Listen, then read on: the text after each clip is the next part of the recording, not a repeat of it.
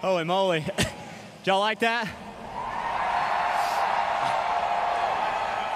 Oh my gosh. What a mistake. Holy moly, you talk about messing something up right here. Don't do that. What a day. Such a fast Napa Camaro ZL1, and honestly, that was the only reason we were able to get back in it. I pretty well blew it and got the cautions at the right time and brought it home. Thank you guys. Y'all made a hell of a lot of noise right there. Well, normally on this show, we talk about the turning point in the race and how it affected the race winner. We've kind of documented Chase Elliott's day, other than the big mistake that he referenced.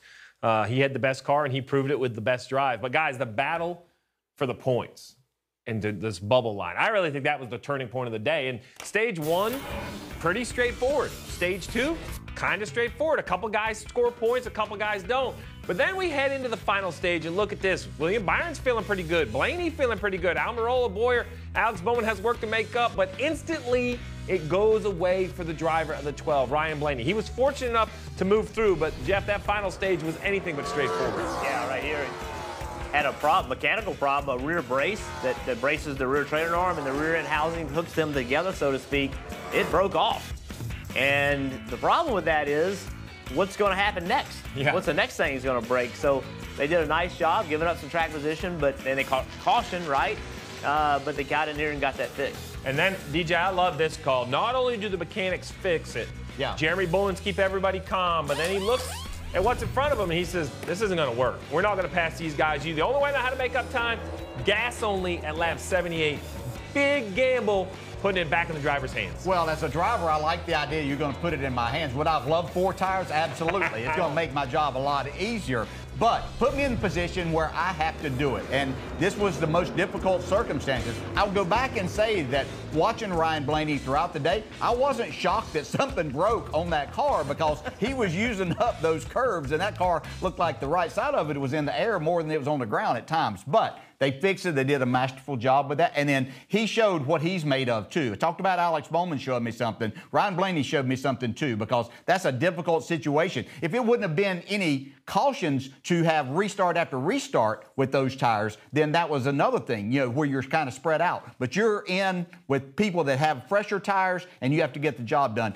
Great drive by Ryan Blaney. Well, that great drive was a segment ago. We talked about the 10 and who he was racing. This is what made it so difficult because he had the 12 eliminated, and here comes the 12 back up into the mix. And I think that changed it a little bit. Another driver who I thought, we don't have a lot of highlights, which is a great thing, is the driver of the 24, William Byron. The pole sitter was the highlight. He started up front, led the field to green, relatively dominated the first stage. He did get beat on that late restart by Kyle Larson, but scored a good amount of points right there.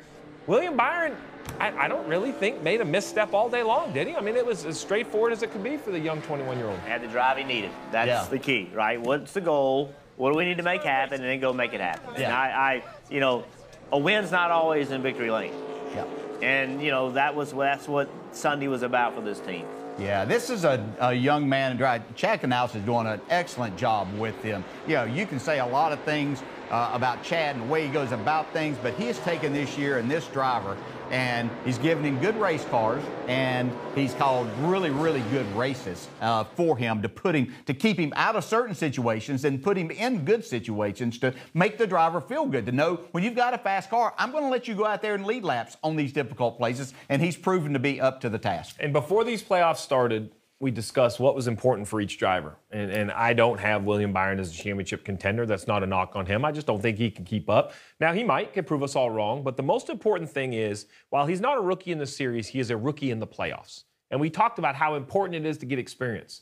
Well, now he's bought a whole nother round. Now he's bought a cut race that he advanced. So now he gets the pressure of Dover, the pressure of Talladega, the pressure of Kansas, the pressure of racing against the best. I mean, look who he's going to line up with. Before we eliminated all very good race teams, but I don't think we had a shocker in those 4. When you look at the top of the playoff leaderboard, those are still the ones he's going to have to race for a championship, if not this year, at some point in his career. So I think that move by the 24 of advancing is going to be very valuable as his career moves on. A guy whose career has moved on, and he's looking for that championship, the 14 of Clint Boyer. I won't lie, he's a good road course racer.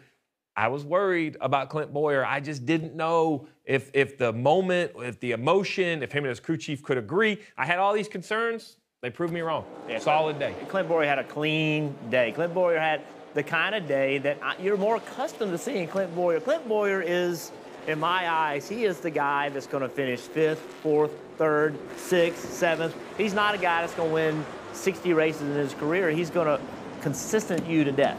Yep. And he hasn't been that guy lately. He just hasn't. And he's made some mistakes. That team hadn't been at their best.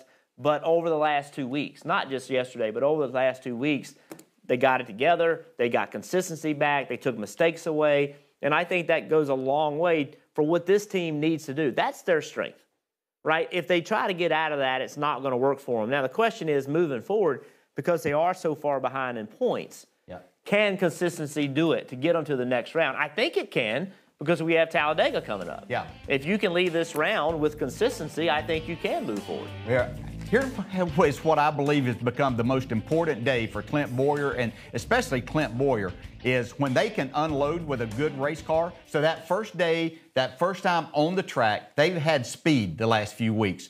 That puts Clint Boyer in a whole different mindset as a driver, trying to go from the point of not having something so good and trying to adjust that and make their car better is where they seem to really struggle. And when they don't have that speed, then they really get themselves in a lot of trouble. And I think, too, we've yet to hear what his plans are for next year. Yeah. And the making these playoffs mattered. Advancing to the next round matters. Now, if he could advance to the next round again, that would be huge, because, I mean, you can do whatever you want as a car owner. You own it. But how do you take a driver that's made the playoffs, went through the first round, went through the second round? How do you make a change there? I think that would be very, very difficult to do. Yeah. You said a mindset. I talked with Clint Boyer after Las Vegas. He was not in the right mindset for all good reasons. Didn't run well. Every question, every interview I heard leading into the Roval, when it was easy to say what was wrong, when it was easy to say how bad the Roval was going to be, it was not. He couldn't wait to get there, fired up, proud of his team.